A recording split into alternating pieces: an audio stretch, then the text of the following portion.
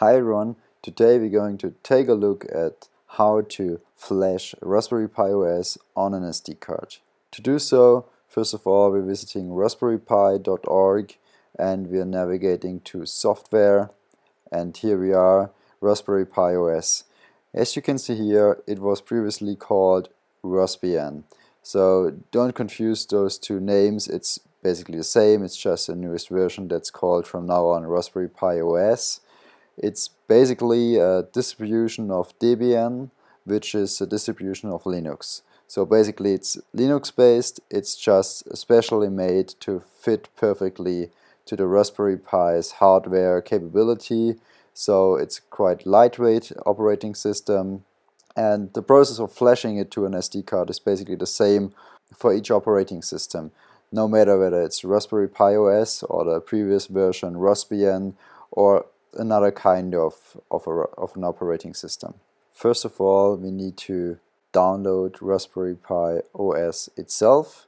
To do so, we go down here to see all download options, and we can download Raspberry Pi OS desktop and recommended software, or only the desktop version or the light version.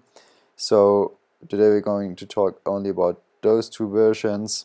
The desktop version itself comes along with only the operating system, and that's it, no kind of special applications.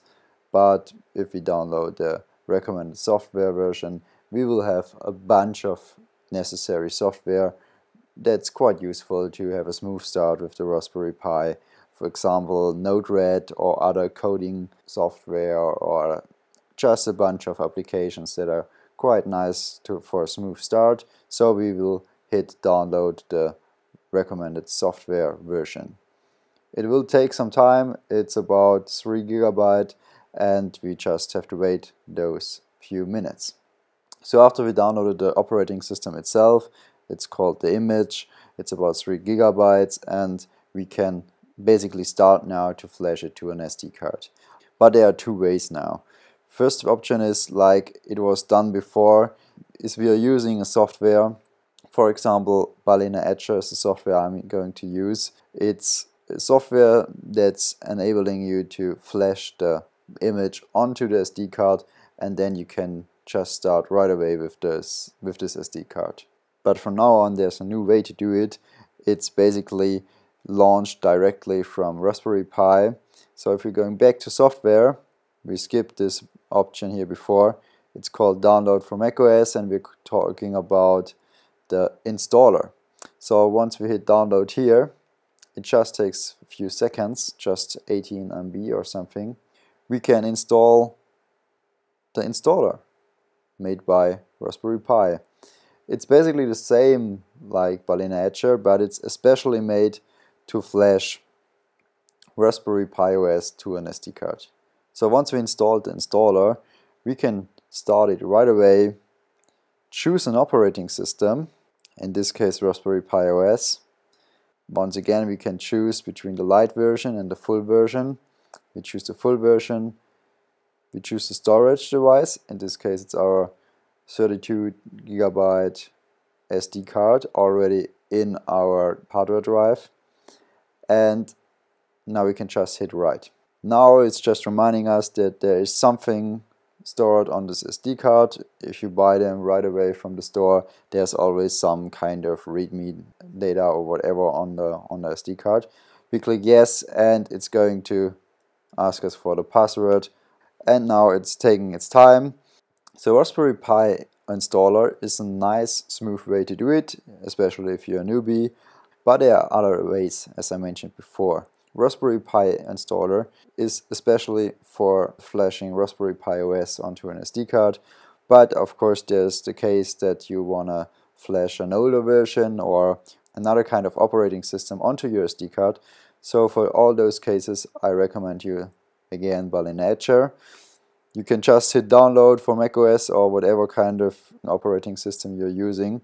Once you downloaded the balena Etcher, it's looking like this. You hit flash from file. You remember we downloaded it before.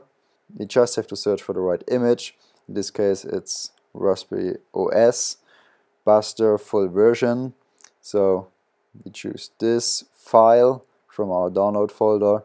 We select the target, same target. It's basically the same process like at the Raspberry installer, and we just hit flash, and it's doing its work. Once again, it's asking for a password. I've chosen an easy password for this video.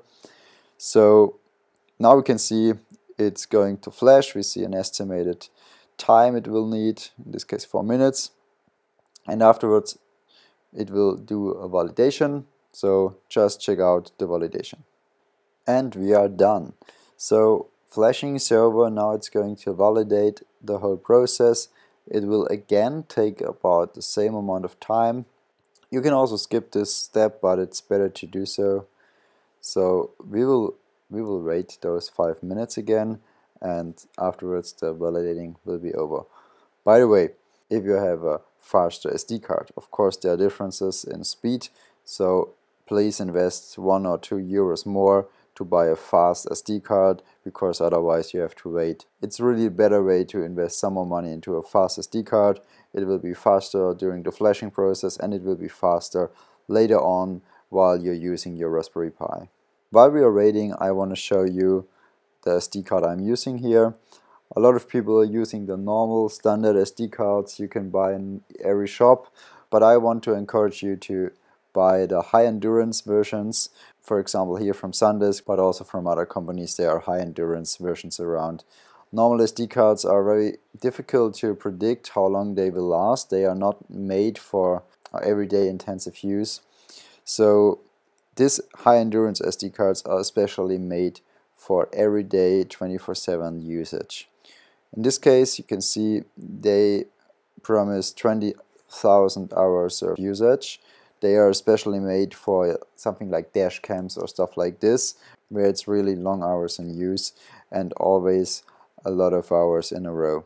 It depends on how you're going to use your Raspberry Pi, whether you use it as a media center and it's only working while you are watching TV or so, or whether you use your Raspberry Pi as an IoT device, which is running 24/7. In this case, it's really recommended to use those high endurance versions, or whether you're using your Raspberry Pi just to play around, Google a bit or whatever, or play Minecraft, whatever you have to do. In this case, maybe it's not so necessary to use a high endurance version.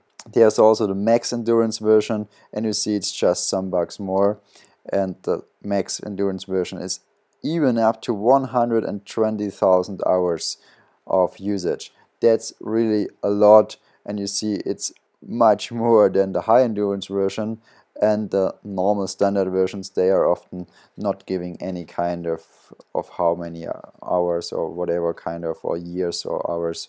Normally they tell you how many years, but they're not specifying how many hours this is resulting in. So anyway, I recommend the high endurance version or even the max endurance version. With 20,000 hours, it's already quite good. With 120,000 hours, you are really safe. For example, if you divide, we do it together, if you divide 120,000 hours, you can divide it by 24, it's 5,000 days. If you divide it again by 365, you see it's like more than 10 years. It's almost 14 years here. So that's really a lot. If we now divide it by 6, which will result in those 20,000 hours from the high endurance version, it's still more than 2 years. So if you're talking about an IoT use case, for example a weather station or something like this, and you're planning to use it in your private house for the next years, I would go for the max endurance version. I guess it's worth spending those $5 or so more. If you're only talking about kind of an IoT device that's only used time by time, or media center or so, I guess the high endurance version with more than 2 years in a row is enough. It's like more than 2 years 24/7 usage. That's really a lot, and really only IoT applications are running in 24/7, so only here the max endurance version is necessary, but for each other application I guess high endurance is more than enough. But you've seen the notification, our flashing process is over. You see here one SD card successfully flashed, it's already validated, and we are good to go. We can flash another one, or we just eject the SD card, put it into our Raspberry Pi, and we're good to go. So that's everything you need to know. We just checked out where to download the image file of Raspberry Pi OS. You've seen that you can do it with balena Etcher.